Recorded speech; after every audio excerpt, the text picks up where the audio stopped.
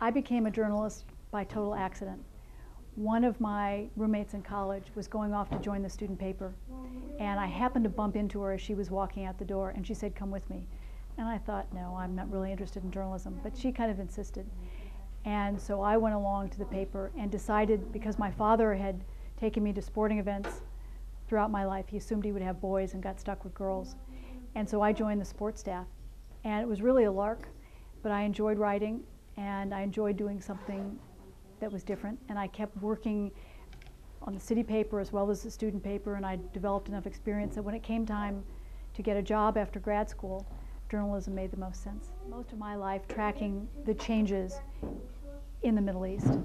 And I've covered the early rounds of terrorism and extremism, the first suicide bombing at an American embassy, then the Marine compound in Beirut.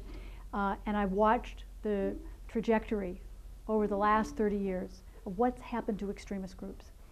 And for the first time in 2005, 2006, I began to see the emergence of something different.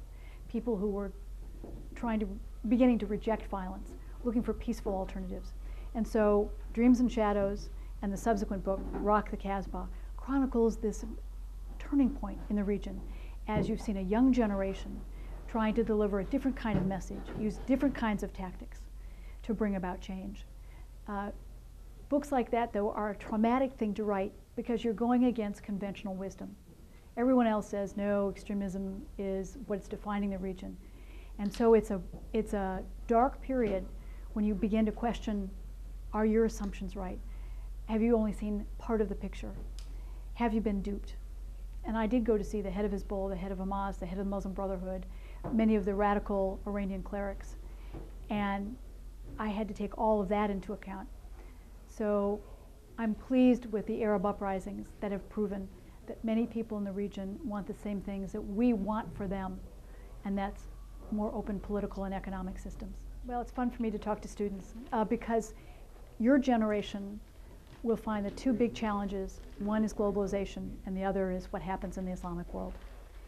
And those who are interested in finding out, getting a sense of the bigger picture, will be better prepared in dealing with, in their professional and personal lifetimes, what happens. From 11 o'clock at night till 8 o'clock in the morning. And it's writing any book that says something what's different than what's expected is really challenging. And I need a break. I've thought about writing short stories. I've thought about writing something else just to clear my head.